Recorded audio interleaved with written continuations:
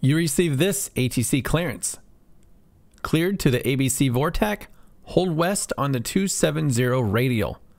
What is the recommended procedure to enter the holding pattern? A figure with an HSI is given as reference, which is identical to the HSI indication on the screen.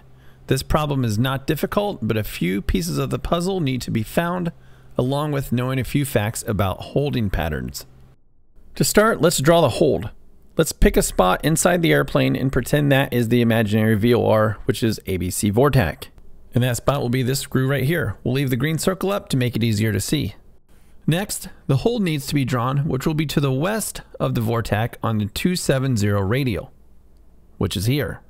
No direction of turn is given, which means this is a standard hold, and in a standard hold, turns will be to the right. Non-standard or left-hand turns will be stated in the problem if the turns are made to the left.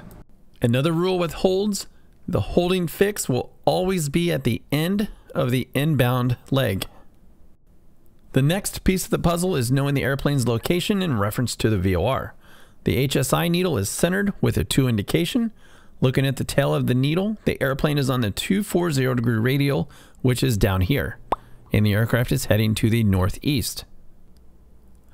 The very last step is to draw the entries on the hold itself by making a line through the inbound leg through the holding fix. After that, draw a perpendicular line through the fix and move the side closest to the outbound leg 20 degrees towards the hold. If the airplane were in this tiny section over here, a teardrop entry would be performed.